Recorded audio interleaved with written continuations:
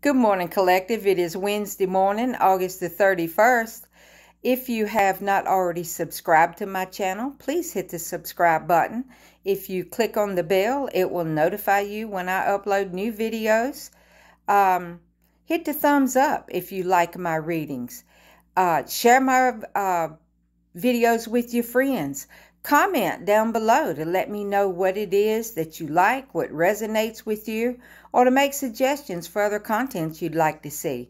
All these actions are free for you, but they will help my channel to grow. So let us get started with our reading. Okay, in the position of the body, we have the Seven of Cups, which is about confusion and choices, dreams, wishful thinking. Evaluating your life in order to determine your next step. You dared dream, and now you have quite the collection. But dreams don't do a lot of good sitting in the clouds. They're mere fantasies. To manifest your desire, you have to take the cup and drink. Too many choices can be as bad as none. Choose the one from your heart. In the position of the heart, we have the sun. It's about happiness, joy, fun, celebration, success, and good fortune. You know who you are, what you want, and where you want to go. It all feels joyous. You can trust yourself. Function without doubt. Your intentions are pure and follow them wherever they lead.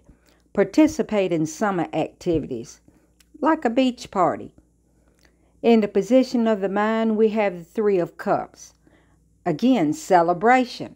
Friends hanging out, shopping, at the movies, or a restaurant, and express your freedom. Friends bring clarity. Talk things out and discuss it with them. Things come together. Be grateful for the people in your life. At the messages from Spirit, we have the Eight of Wands. And the eights bring speed and power. There won't be much time to think and plan, so you need to channel this power. Nothing will be a surprise. You've taken steps to direct events towards a specific outcome. This card also represents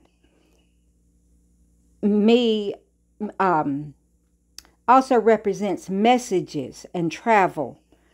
Whatever you feel you need to do, now is the time. On the bottom of the deck, we have the Four of Swords. And it's time to rest and recharge. Take a break, silence your mind. Think of all that you're truly grateful for. Your higher self needs to meditate and recuperate. Go on a vacation. Take some me time. The overall energy was the World. This is about wholeness and completion. This is attainment of wisdom and success. Beginnings and endings, the completion of one cycle and transition to another. Seek a partner who makes you feel complete and whole, but not obsessive and addictive. Be happy, content, and complete within yourself and in your own world. And so what I'm seeing is that we had 2 or 3 cards telling us that it was time to celebrate, to enjoy the fruits of our labor. And it talked about us completing the projects and the cycles that we've been working towards. And to take some me time, recharge, hang out with your friends, things on your mind that you need a little clarity on, discuss them with your friends and see what they happen to think about it. But enjoy yourself. Celebrate.